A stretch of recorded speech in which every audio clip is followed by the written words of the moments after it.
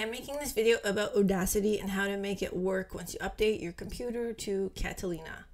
So I'll just go into my Mac, see the update.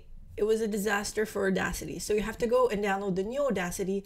And then there's one more step you have to do. You have to open Terminal. So you want to have it closed. Okay, make sure that Audacity is not open. If you have it open, make sure you close it first. It should not be open. That's very important. Then just go Command Space, Terminal, open it.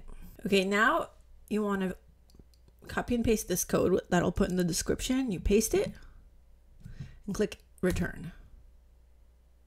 Now it will open Audacity for you. Now it's open. Now when I hit record, it should record, and you know it's recording because of this.